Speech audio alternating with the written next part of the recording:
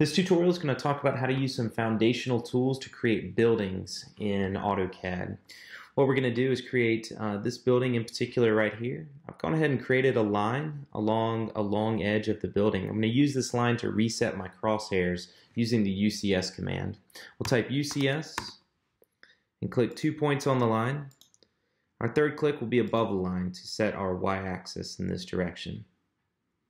At this point I'm actually going to delete the line, and instead of using the line command, I'm going to use the Polyline command.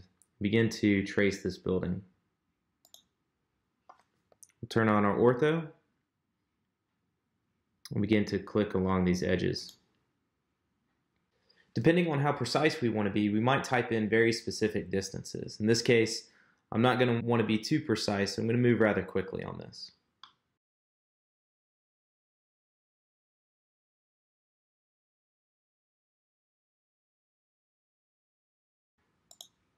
When we get to the end of this building, we'll want to clean up the end of the line work. In this case, I'm going to hit escape from my polyline.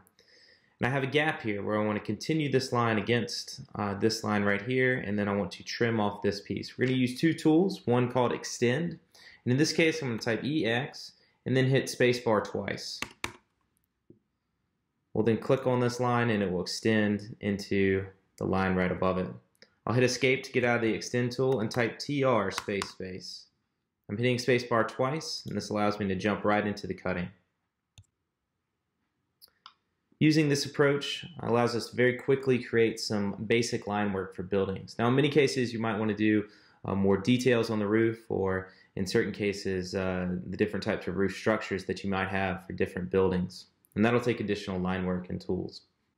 For now we're just going to leave it as this basic line work right here.